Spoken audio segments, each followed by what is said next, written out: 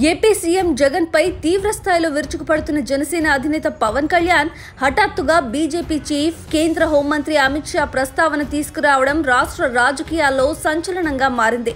తిరుపతిలో పార్టీ సమావేశంలో పాల్గొన్న పవన్ కళ్యాణ్ దేశానికి అమిత్ షా వంటి నేతల నాయకత్వం అవసరమని కామెంట్ చేయడం చర్చనీయాంశంగా మారింది. ఉన్నట్టుండి పవన్ కళ్యాణ్ అమిత్ షా ప్రస్తావన ఎందుకు తీసుకొచ్చారనే దానిపై రాజకీయ వర్గాల్లో అప్పుడే ఊహాగానాలు మొదలయ్యాయి. ఏపీలో అధికార వైసీపీని ఢీకొట్టాలంటే బీజేపీలో జనసేనను విలీనం చేయడం ఒక్కటే మార్గమని పవన్ కళ్యాణ్ భావిస్తున్నారని, అందుకే ఈ రకమైన వ్యాఖ్యలు ఆయన నోటి వెంట వచ్చాయని పలువురు చర్చించుకుంటున్నారు.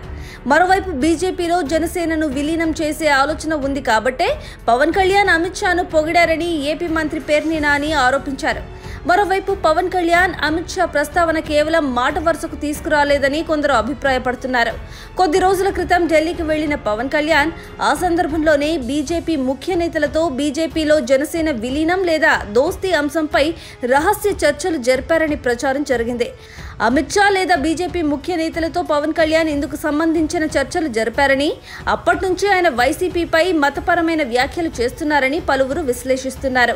బీజేపీతో జనసేన దోస్తీ లేదా ఆ పార్టీలో జనసేనలో విలీనం చేయడానికి పవన్ కళ్యాణ్ తన పార్టీ క్యాడర్ను సిద్ధం చేస్తున్నారని, ఈ క్రమంలోనే ఆయన ఈ రకమైన వ్యాఖ్యలు చేసి ఉండొచ్చనే టాక్ కూడా వినిపిస్తోంది. మొత్తానికి అమిత్ షాను పొగిడిన పవన్ కళ్యాణ్ తన వ్యాఖ్యలపై వివరణ ఇస్తారేమో చూడాలి.